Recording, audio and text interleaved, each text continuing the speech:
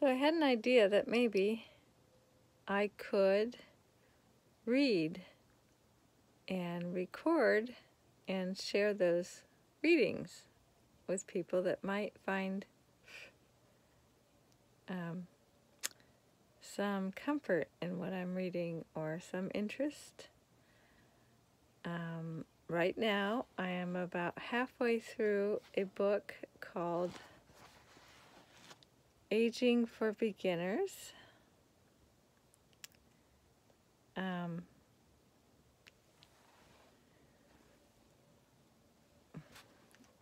called Aging for Beginners by Ezra Beda with Elizabeth Hamilton.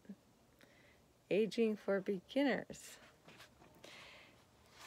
And we all know I'm aging, and I saw this book at my mother's, and I thought, why not read and learn about that now, instead of waiting until I really feel like I'm aging, which I do in some ways, but in other ways I still feel, there's a part of me that sometimes feels like I'm 17 or something, or 20, or 34, or, yeah, I don't know. But I'm getting older, and I want to learn about what it means to age in a healthy way. And I'm on page 105 in the chapter Loneliness and Helplessness. And I found a very poignant paragraph. It says, even though we may fear being lonely, it doesn't mean we can't still enjoy being by ourselves or being quiet. Enjoying solitude can be wonderful, although often it doesn't take long for the urge for activity or entertainment to arise. We can watch this urge when it arises and choose to follow it, or we can notice it and return to and remain in solitude.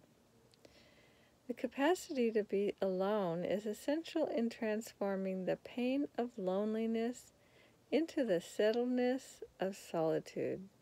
That is, of being at home with oneself. And yet, when loneliness hits us, the ability to feel at home in our own skin will not come to us naturally. I think that's a really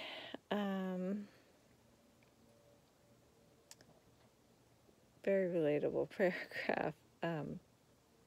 This book has really opened my eyes to how we make things more difficult than they really are, and if we can learn to just accept our life stages as they come and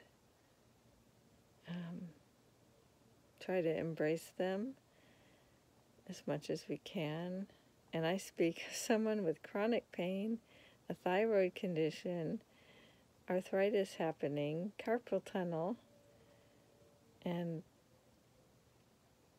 occasional migraines still. And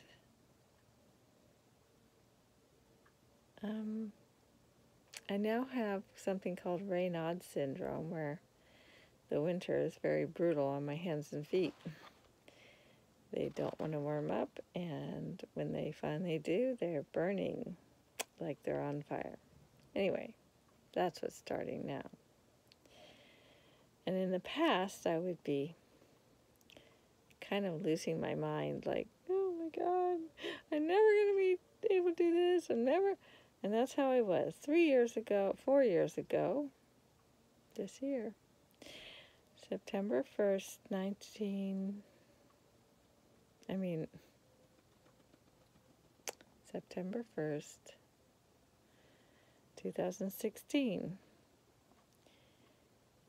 back at work,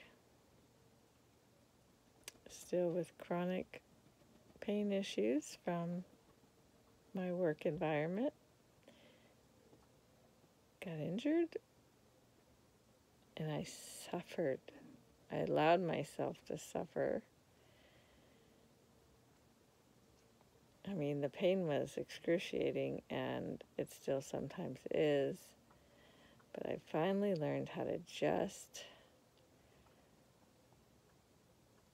kind of think of it as an annoying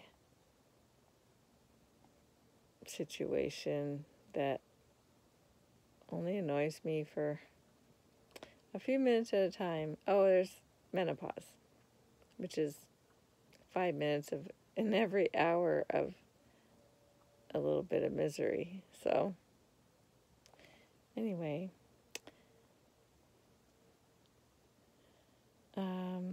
I will continue to share some bits and pieces of the stories I'm reading.